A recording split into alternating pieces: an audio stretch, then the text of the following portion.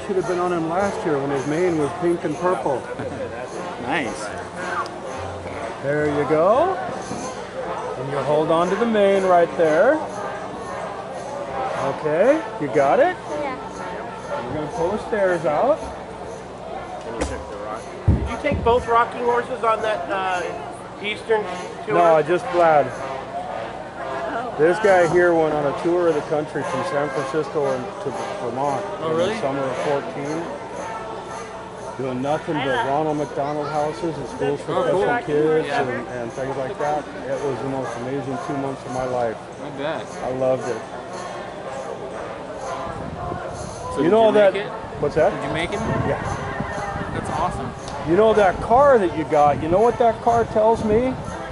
Somebody really cares about you, right? You know that. That's wonderful. She does adaptive horse riding too. So. We went to a few of the horse ranches like that. The kids that really couldn't even ride the horses, which, you know, those horses are pretty well trained for that. But the kids that couldn't even get on those, we put them on here, took them for a ride.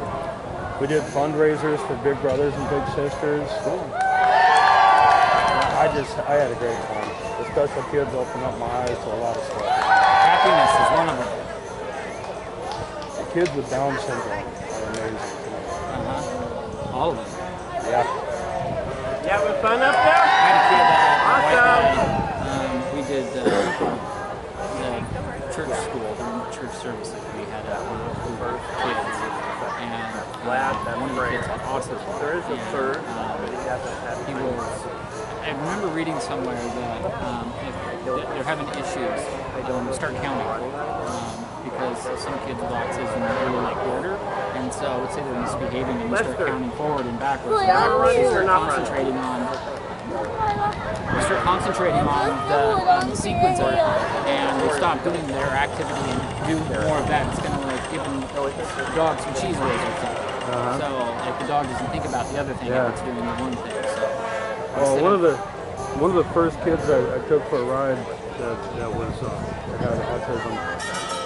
The boy was about 14 years old, but he was very deep inside of it.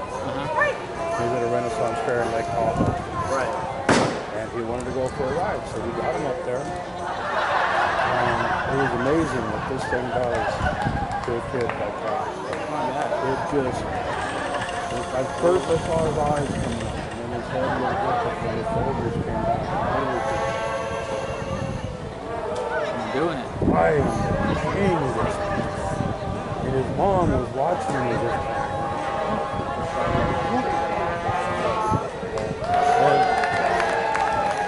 It shocked me at first, but I was loving it.